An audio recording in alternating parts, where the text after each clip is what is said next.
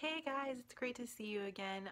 So I'm here to talk to you tonight about the article by Peggy McIntosh, White Privilege, Unpacking the Invisible Knapsack. I'd really encourage you to go online and find the article yourself.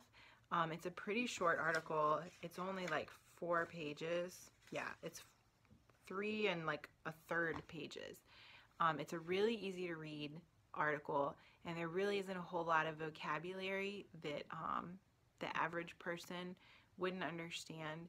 It's just a pretty easy read. If you're not used to reading scholarly articles, they can get kind of like wordy and confusing, and they use all this, terminology that's really specific to the particular area of study that you're looking at. And this really isn't like that. It was published in 1989, and it was one of the earlier works on looking at white privilege. From a white person's perspective. Of course, there were African Americans publishing on whiteness and whiteness studies, for a really long time, but it kind of took us as white people a little while to get on the train. So anyway, just to go over really quickly some of the main points of the article. What I really liked about it is the way that she talked about privilege as something that isn't really taught about in school. It's not really talked about in homes even, but it's something that very much exists. And white people tend to describe their culture as normal, or, their values as like just everyday average American. But really the fact of the matter is it's white culture and white values. And to call it normal or just average or everyday American really discounts the experiences and the contributions of other people of color. And so in order to celebrate that, we kind of have to shift our thinking in the way that we talk about ourselves and the way that we perceive ourselves.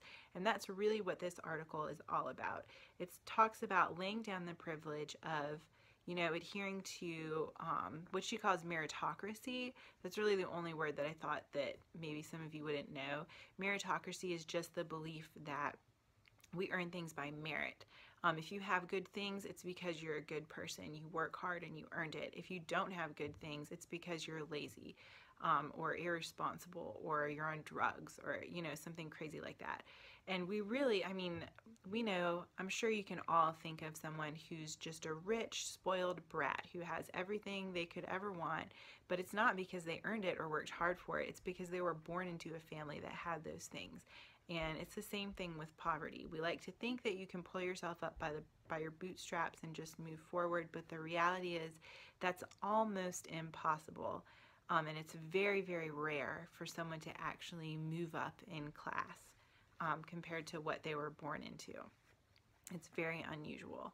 And so she kind of debunks meritocracy a little bit, and she talks about how we have to be willing to look at the ways that we're privileged and advantaged, and we have to understand that when we have an advantage, it means that somebody else has a disadvantage, and we have to understand that there's two sides to that coin. And when we know that racism exists and then it's a problem, we have to understand that if we're not going to play a part in oppressing people and buying into this racist system, we have to speak up, and we have to gain understanding, and we have to be able to make a difference.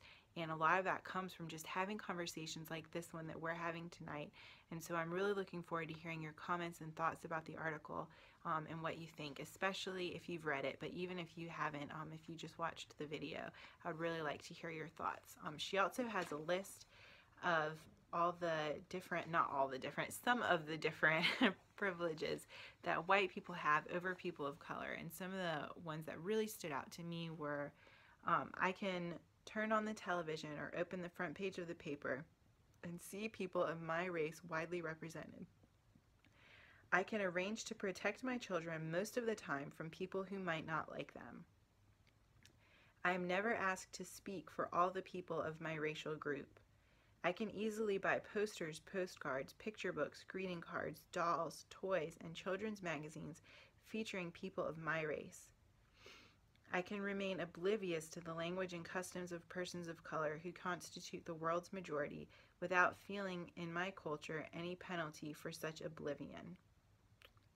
When I am told about our national heritage or about civilization, I am shown that people of my color made it what it is.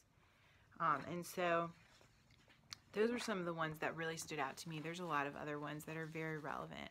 So I do hope you'll go back and you'll read it. And she closes with a section called Earned Strength, Unearned Power. And she kind of helps us learn how to discern which privileges are appropriate for us to have. Like, we should be able to buy children's toys and books, and we should be able to see ourselves in advertising, you know, and we should be able to have access to these resources where white people are represented. That's a good thing to have. However, we also want to advocate for other people to have access to those same resources. It's not something to be hoarded or shared, and it doesn't cost us anything to, you know, give opportunities to other people to be highlighted and represented. So that's really important, and I really liked that. And she also talked about how there are some advantages that we shouldn't have, like being able to look at history and see that we're the only ones that made it.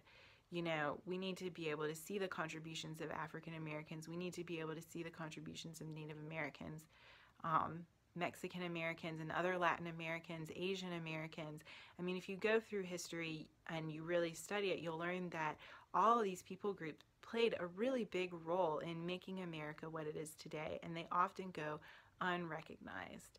And so those are some examples of some of the things that she talks about in the article. Like I said, it's only like 3 1/3 pages, so definitely Google for it. It'll come up. It's really easy to find. So Google for it, find the article, read it for yourself, and let me know what you think. I'm really excited to hear your thoughts below about the article and the video, and I'm really excited about having a conversation with you about this. Have a good night, everybody. Bye.